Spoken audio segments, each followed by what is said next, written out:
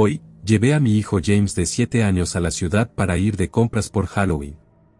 Este año no he tenido que comprar caramelos, porque vivimos en una calle sin salida en medio de una comunidad agrícola a las afueras de la ciudad. Me mudé el año pasado porque me había divorciado de mi esposa, y había perdido mi antigua casa y la custodia de James. Es bastante cutre, pero a James y a mí nos encanta Halloween. Es una de las pocas veces al año que Tracy considera aceptable que mi único hijo venga a visitarme. James se queda con ella todas las demás fiestas del año, su cumpleaños y todo lo demás. Yo solo puedo verlo en mi cumpleaños, y la semana anterior a Halloween, a menos que el tribunal de la alta sociedad considere oportuno que venga a pasar la noche de vez en cuando. Francamente, me sorprende que le deje venir de compras conmigo.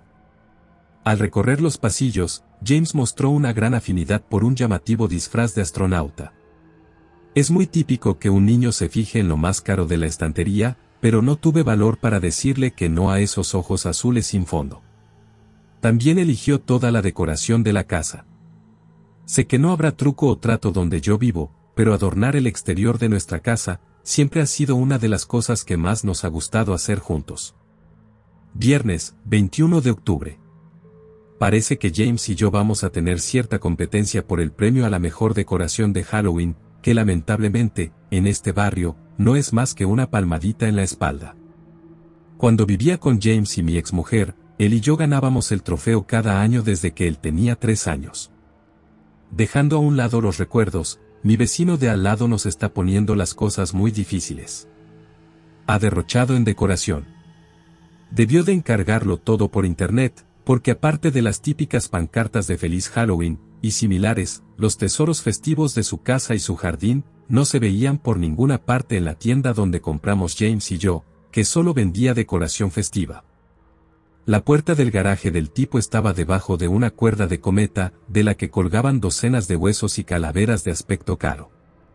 También había otros huesos que sobresalían del césped. No había color ni detalle, solo huesos colocados al azar aquí y allá, esparcidos por su descuidado césped. Sábado, 22 de octubre. Mientras caminaba por mi casa al anochecer, por la ventana del comedor noté un rápido parpadeo de movimiento que entraba y salía de mi vista periférica, mientras me preparaba para la estancia de una semana con James.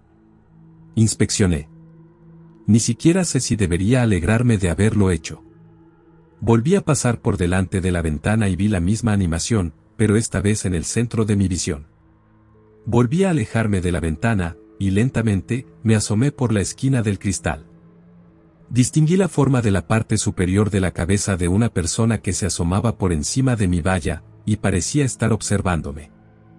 Quienquiera que fuese, volvió a agacharse en cuanto se dio cuenta de que habíamos establecido contacto visual. Me alejé de la ventana. No sé por qué. Me arrastré hasta la ventana de la habitación familiar, que estaba a unos metros a la izquierda, pero orientada en la misma dirección que la ventana del comedor. Permanecí arrodillado. Agarrando tímida pero curiosamente la cortina, aparté muy despacio la tela, solo para contemplar al tipo enmascarado que husmeaba detrás de mi propiedad. Esta vez le vi toda la cabeza. La máscara tenía una boca abierta y colgante. Lo más extraño era que la mandíbula de esta máscara en particular se balanceaba con el viento, y también tenía dientes. Pocos dientes, aunque largos y desigualmente dentados. Parecía haber capas de ellos, casi como los que se pueden encontrar en la boca de un tiburón. La expresión de la máscara era sencilla, y el color más bien pálido, con una ligera decoloración gris. No tenía una sonrisa bobalicona ni una mirada intimidatoria, solo la boca muy abierta y un par de ojillos camaleónicos perfectamente redondos y brillantes, inquietantemente sombreados. Después de unos 10 segundos de observación, uno de los ojos parecía como si estuviera constantemente alejándose de donde estaba fijado, y muy lentamente, comenzó a escanear hacia la izquierda, y tan pronto como parecía fijarse en donde yo estaba, desapareció rápidamente. Martes, 25 de octubre. No conozco a mi vecino, y mucho menos sé de dónde saca todos sus adornos. Hoy he visto una especie de adorno nuevo delante de su puerta. Era un plato de cerámica lleno de tripas, cómicamente colocado donde él pondría un plato de caramelos, si le diera pereza abrir la puerta para dar dulces. Detrás había un gran trozo de papel blanco atado a la pared de su casa. En él estaba escrito, con un garabato casi ilegible: Toma 1. Todo el cartel tenía huellas ensangrentadas. Más convincente aún era la cinta adhesiva ensangrentada. Y la pared ensangrentada. Casi toda la pared estaba manchada de rojo parduzco. Espeluznante. Los chorros de sangre que corrían de las huellas estaban, extrañamente, secos. No sabía que hicieran sangre novedosa que pudiera secarse así. Solo he hablado con este tipo una vez, y fue más o menos cuando me mudé.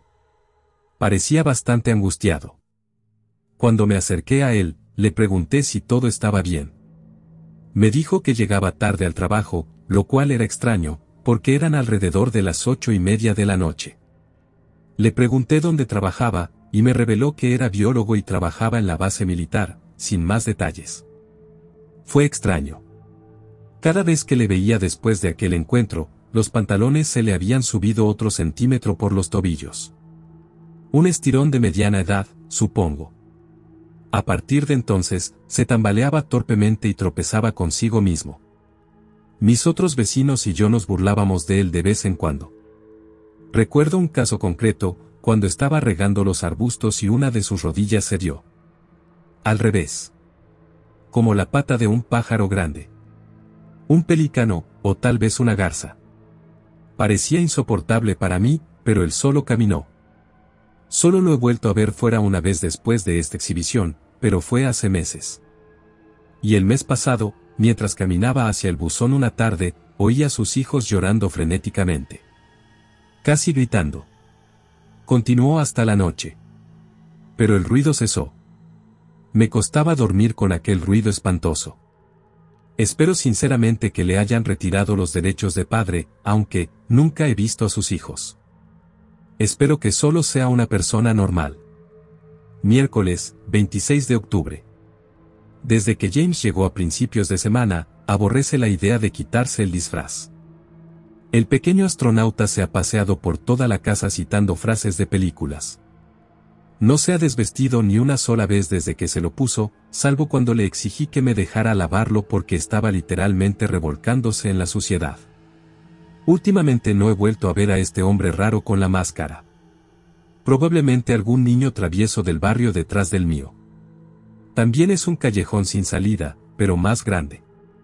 Hay un camino de tierra que acompaña a un canal de riego que separa los dos barrios. Mi casa es la más alejada de la carretera principal, y el canal discurre paralelo a mi valla. No sé de ningún puente que pudiera haber utilizado para cruzar, pero nunca miro hacia atrás, y no me interesa especialmente hacerlo. Mi vecino compró un nuevo adorno.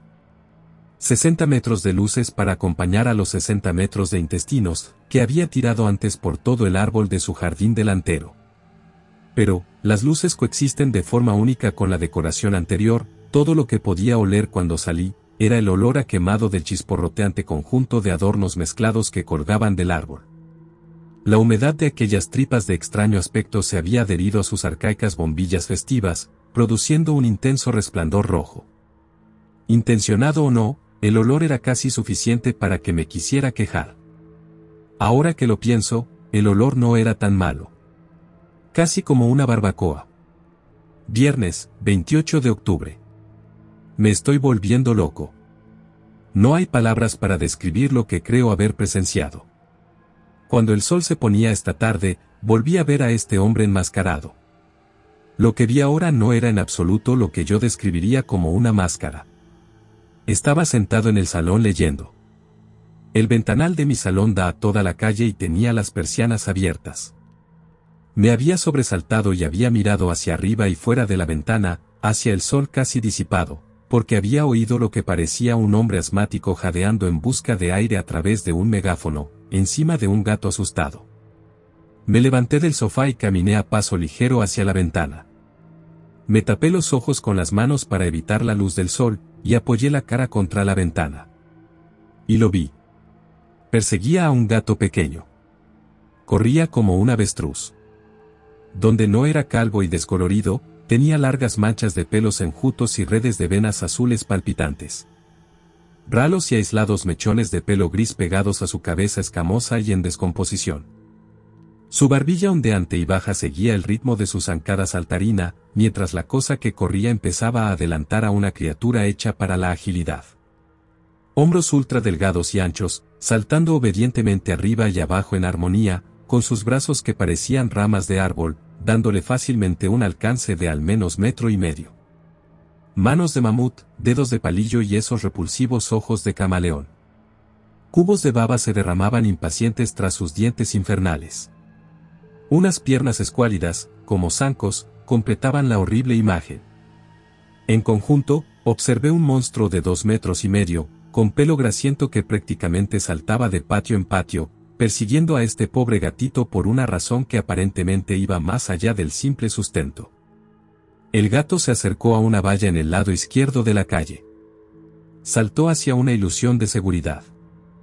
La bestia procedió a saltar sin esfuerzo desde la acera, por encima del césped, y arrebatar al animal de lo alto de la valla con sus garras en forma de gancho, como podría hacerlo un halcón. El gato no tuvo ninguna oportunidad, ni siquiera consiguió emitir un chillido. El animal desapareció entre las sombras con su comida. Fueron 2,5 segundos inolvidables. Entonces pensé en mi hijo. Podría haber estado en el lugar de aquel animal quejumbroso. No, nunca debería decir esas cosas. En cualquier caso, ¿qué voy a hacer? ¿Renunciar al poco tiempo que tengo durante el año con mi hijo, porque un monstruo terrorífico anda suelto? ¿Decirle a mi exesposa que mi barrio en medio de la nada se ha vuelto demasiado peligroso para que nuestro hijo se quede conmigo? ¿Comprar un rifle y cazarlo yo mismo? No importa. Con solo 2 días hasta Halloween dudo que haya más problemas. Sábado, 29 de octubre. He pensado en llamar a la policía, pero ¿para qué, exactamente? Definitivamente no podría llamar y denunciar a un ladrón, o incluso a algo humano, porque no estarían buscando lo que hay que atrapar. Nadie puede saberlo. Esta noche, mis vecinos han organizado una fiesta de disfraces en su casa, a la entrada de la calle. Yo no fui porque tenía que trabajar hasta tarde, y después de recoger a James en casa de su amigo, nos anticipamos a tener una noche de juegos los dos solos. En algún momento de la noche, James hizo una pausa para ir al baño.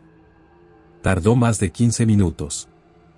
Cuando regresó, parecía emocionado al informarme de que miró por la ventana del salón, entre las persianas, y vio lo que describió como una persona muy alta de aspecto extraño, corriendo pacientemente hacia la casa donde se celebraba la fiesta, con una bolsa vacía en la mano. Según James, desaparecía en el patio trasero de la casa, y segundos después, salía corriendo del patio con una bolsa llena y se dirigía hacia la casa de mi vecino, disfrazado. Repitió este proceso varias veces, cada vez con un disfraz distinto. Dijo que en su última ronda, se detuvo en medio de la calle, ladeó ligeramente la cabeza hacia la derecha, y su ojo derecho se deslizó hacia un lado de la cabeza y le miró fijamente, como si no hubiera persianas entre ellos. Dijo que entonces giró la cabeza 180 grados, y fijó contacto visual con él, y entonces su boca colosal se transformó lentamente de una expresión inquisitiva, a la sonrisa más amplia que creía haber visto nunca. Millones de dientes, fueron sus palabras exactas. Dijo que entonces su sonrisa se desvaneció rápidamente, dejando caer la barbilla por debajo del pecho. Luego se escabulló hacia el patio de mi solitario vecino, y fue entonces cuando James decidió venir a avisarme de sus hallazgos. Pensé en aquel horrible monstruo sonriéndole a mi hermoso niño. Desprecié la idea.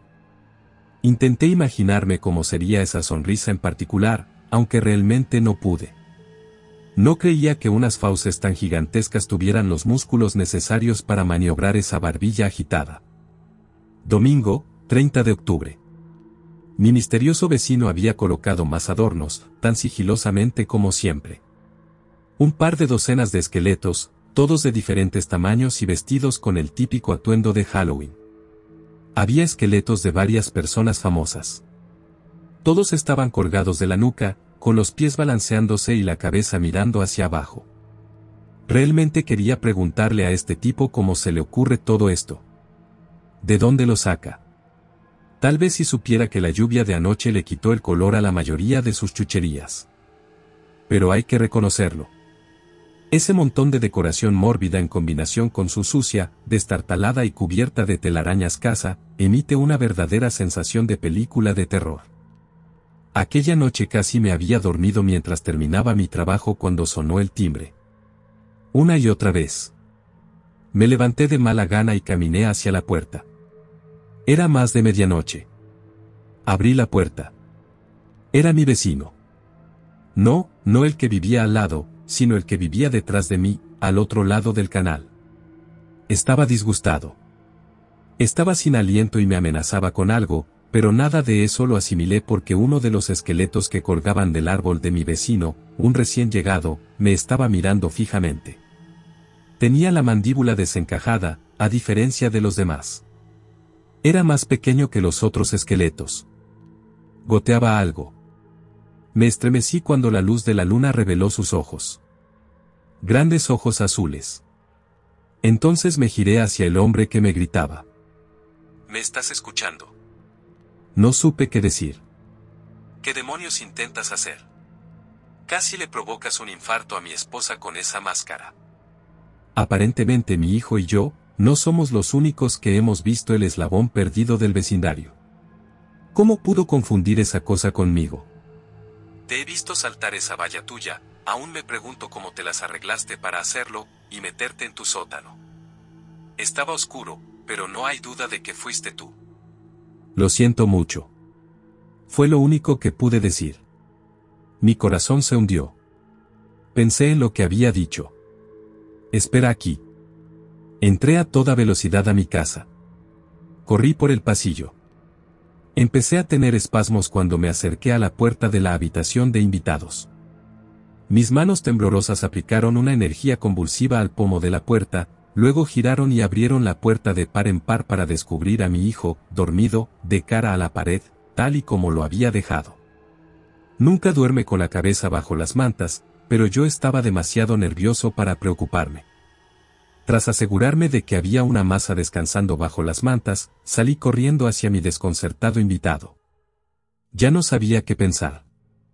Lo siento. Me interrumpió. No me importan tus problemas. Mantente alejado de mí y de mi familia. Me quedé paralizado. Una risita tranquilizadora se abrió paso en su tono furioso, cuando reconocí esos nuevos ojos azules sin fondo, dentro de la cabeza de aquel esqueleto. Tengo que reconocerlo. Casi me parto de risa cuando te vi corriendo con el disfraz de astronauta de ese niño.